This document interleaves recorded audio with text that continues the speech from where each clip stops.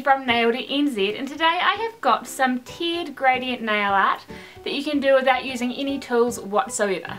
I know you guys like easy nail art, so I figured I'll try to keep this as simple as possible.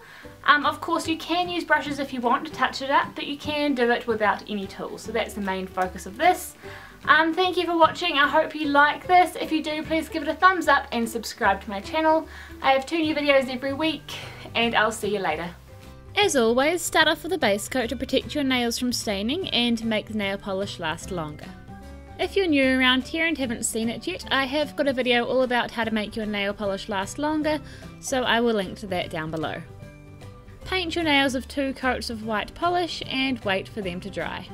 I'll have a list of all the products I used down below.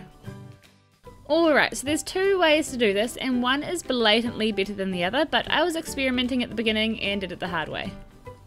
So grab your light blue polish and with the brush it comes with, paint a line at the top of your nail, making sure the white is still showing. It's easier to do horizontally, but it is possible to do vertically as well.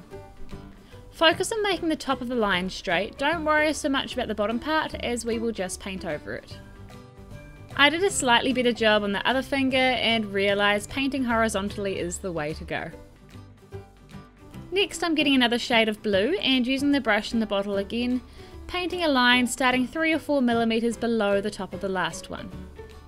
Then it's time for another blue, this one a bit darker, and repeat the process, painting a line in the middle of your nail. Also, I'm sure you've noticed the background for these nails. I found a heap of pretty paper in a shop and I thought I'd try it out.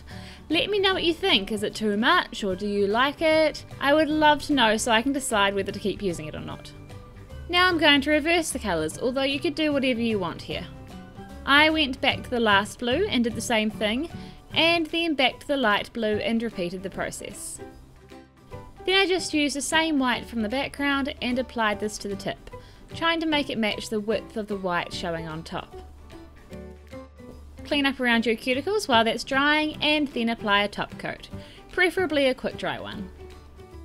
Bear in mind that some polishes are too sheer to completely cover other polishes, so make sure you either know the polishes you're using really well or test them out first. And that's it! These are really easy to do, they look so much harder than they actually are, and I think they look really cute as well. Remember to subscribe for more nail art tutorials, and thanks for watching. Next, add a light green to highlight part of the leaves. This isn't essential, but it does look really good. Finish off by using white polish and your tiny brush to gently add a few little curves inside the roses.